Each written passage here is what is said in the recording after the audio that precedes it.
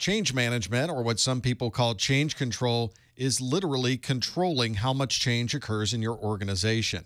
In any size company, you'll have changes that need to occur all the time. They may be related to application upgrades, a security patch, an update to a switch configuration, or a new routing interface needs to be installed. Those changes need to be managed so there's no downtime, nobody's confused, and everybody understands exactly when these changes are going to occur. Change management is a process that takes you all the way from the beginning of when a change needs to be made until the change is finally made and tested. You'll start with the process of understanding what change needs to occur. From there, you'll perform an analysis to understand the risks involved in making this change, and then you'll create a plan for implementing the change in the organization. Of course, those changes will need to be approved and then presented to a change control committee or board for their approval as well. There needs to be a plan B or a backout plan if that particular change does not work as expected. And once that change is in place and everything is working as you expect, then you'll need to document exactly what those changes were. Let's start with the beginning, where we need to make a change to something in the infrastructure. This might be an operating system update or a series of patches. It might be a change to a switch or a router configuration, but we need to understand exactly what that change entails. This may affect a single router or switch at a site, or you may be making changes to every single workstation that's on the network. One single change that seems to be minor can have a dramatic effect on the organization. If you make a change to a switch, it could affect an entire application or series of applications from working properly. Maybe you're affecting the type of connectivity you have out to the internet. You might limit what people are able to do from remote locations, or your external customers may have problems connecting back to your site just because of that single change you happen to make on a router or a switch. You also need to understand how long this particular change will take.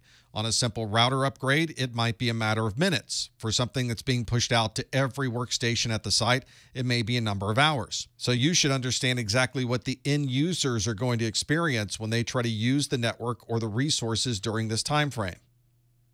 From the perspective of the organization being able to continue with its primary goals and objectives, we need to understand the risk of making this change. Is the change relatively low risk, or could there be significant risk associated with making this type of change?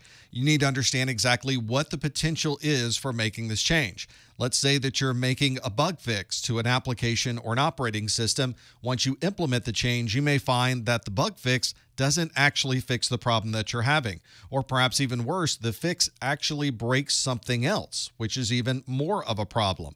Or once you install the update, the operating system is suddenly failing on that device, or the data itself becomes corrupted. All of these are significant issues that can be a very minor problem to a very significant problem for your organization.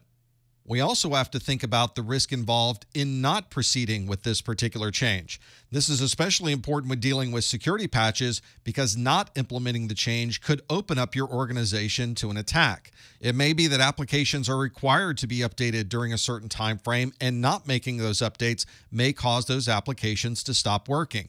And it may be that third-party services are expecting this change to be in place, and if they aren't, you may have unexpected downtime to those services. Before making the change, you need to document every step it takes to perform this change from the beginning to the end. This is a technical document that will be presented to technical people so they know exactly what's going to happen with a switch, a router, an operating system, or any other component that you'll be making this change to. By documenting this process, other people can have some insight into what this change really entails, and they may be able to find conflicts between what you're planning to do and what other things that may be happening with that operating system. Making one change to the operating system may change a feature of an application that you weren't previously aware of, but by providing this plan to the application team, they can see what might be affected by the change you've planned. Given what you know about the change and what it could affect, you can then decide how you would schedule this. Would this be something that would occur during the night or early morning hours? Would this have to occur on the weekend? Or do you need to wait for a very large period of downtime, such as a holiday, to be able to implement this change? We usually have very good reasons for making these changes, and those reasons are usually to make sure that our customers or the end users are able to continue using their applications and work normally without any downtime. So, of course, before we make any of these changes, we want to be sure that they are aware of the change, what the impact might be, and what the timeframes are. So we want to be sure to get their approval before continuing with the change. The end users will have a better idea of how this time frame is going to affect them. There may be certain times during a quarter or during a month where it's very important that there's no downtime. So they may adjust these schedules based upon what your requirements are for making this change. Hopefully, this end user acceptance is going to be a formality. Ideally, you've been working with the end users through this entire process to document the change, the timeframes, and to make sure that they understand exactly what's going to happen when this change is implemented. Once you have the sign off from the end users, it's time to present the change to the Change Control Committee. This is a group that generally meets every week to examine all of the changes that are being proposed and to be able to identify how important certain changes might be to the organization. This also gives everyone in the room a chance to see if there may be conflicts between different changes that may be occurring, and there may be a need to stretch those changes out over a much longer time frame. This also might be based on the priorities of the company. If we know that a busy season is coming up, certain changes may be pushed through earlier rather than later. It's the job of the Change Control Committee to properly schedule all of these changes and know exactly what's going on. The Change Control Committee is that final step before you're given approval and can proceed with the actual change. Even with all of the planning and testing that you do prior to making this change, there always seems to be occasions where something doesn't go as planned. And in those scenarios, you need to have some way to revert back to the previous configuration so that everything was exactly the way it was before you started making the change. This philosophy of planning for the worst possible scenario but hoping for the best is one that will give you a way to revert back to that previous configuration. However, it's not always as simple as it sounds. There may be certain changes that are very involved, and reverting back to a previous configuration is just as involved, if not more difficult in some scenarios. You should always have a backup plan, and you should always have backups. In fact, it may be that the backup process is the first step that you created when you wrote out the plan for making this change.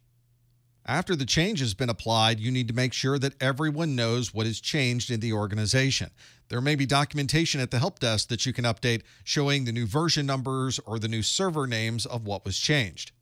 It's also useful if you can go back in time to see what the changes have been over time. A year from now, you may not remember what those changes were, and having some type of documentation can help you understand how you got to where you are today from where you were a year ago. And with this documentation of what these changes are, we can start looking at what the differences are in performance. Perhaps the application has faster response time, or that uptime happens to be better, and the way you're able to track all of this information is by referencing what changed during this change control process.